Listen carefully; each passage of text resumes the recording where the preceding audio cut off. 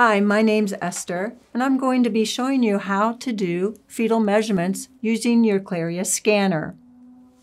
Once you know the fetal lie, you're going to find the fetal head,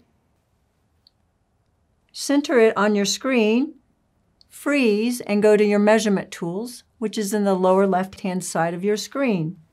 I'm going to select BPD and measure the fetal head from outer to inner.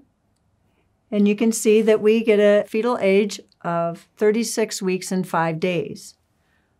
I take a picture of that, unfreeze, and now I'm going to go to a femur and take the femoral length. Once I find the femur, I'm going to freeze the image. And again, go to the measurement package in the lower left-hand corner.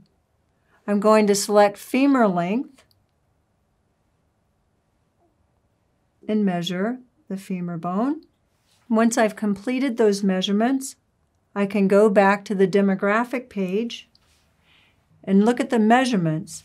You can see from the L&P, she should be about 38 weeks. From the fetal measurements that we've taken, 37 weeks and 2 days. Also included would be the estimated fetal weight, as well as the measurements that we performed.